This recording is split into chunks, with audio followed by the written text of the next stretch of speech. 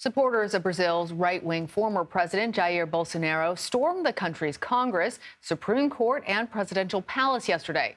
It's drawn startling parallels to the January 6th attack on the U.S. Capitol 2 years ago. The rioters broke windows, started fires, hurled computers to the ground. More than 1,000 people have since been arrested. Protesters echoed baseless claims from Bolsonaro that the recent presidential election was stolen. They have been calling for military intervention to save the election for months. Authorities were able to clear the Capitol buildings by nightfall. The heads of Brazil's government have called the protests, quote, acts of terrorism. Oliver Stuenkel is with us now. He teaches international relations at the Vargas Foundation in São Paulo. Oliver, thanks for being here. What did Brazilian authorities know leading up to this attack? Did they know that an attack was coming at all? Well, it certainly was very predictable, actually. Over the past years, basically since the January 6th attacks on the U.S. Capitol, analysts in Brazil have warned that something similar could happen if Bolsonaro loses the election, as happened in October last year. So there was a lot of expectation. This was largely predictable. Now, what's most concerning is that the armed forces and the military police were apparently unprepared to protect the buildings. And now we'll see the beginning of investigations about whether this was just sheer incompetence or possibly connivance. I mean, a lot suggests that given the pro-Bolsonaro sentiment and anti-democratic sentiment in the armed forces and the police, that the security apparatus may have actually helped the protesters to attack the building yesterday in the Capitol. On that point, a Supreme Court judge has suspended the governor of the federal district where the attacks took place. Talk to us a bit more about the security failures that appeared to have taken place yesterday.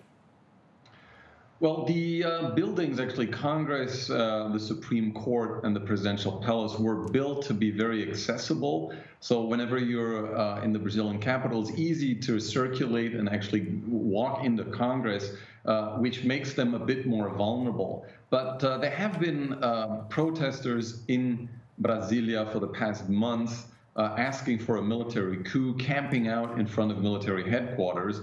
And they started walking yesterday for several miles towards Congress. So it would have been very easy to stop these people. So there were lots of signals, but for some reason, as they approached Congress, they began to attack the building, and there were not sufficient amount of security personnel. However, there are images of some policemen taking pictures together with the attackers, which suggests that there may be some sympathy between those as well. Oliver, Bolsonaro wasn't there during the attack. He's actually in Florida. But these were his supporters. They were responding to his baseless claims. What consequences will those arrested face? And might the former president face any consequences himself? Well, there's certainly calls for Bolsonaro to return home. A lot of people say that he is directly to blame. And he has certainly done nothing to reduce the tensions.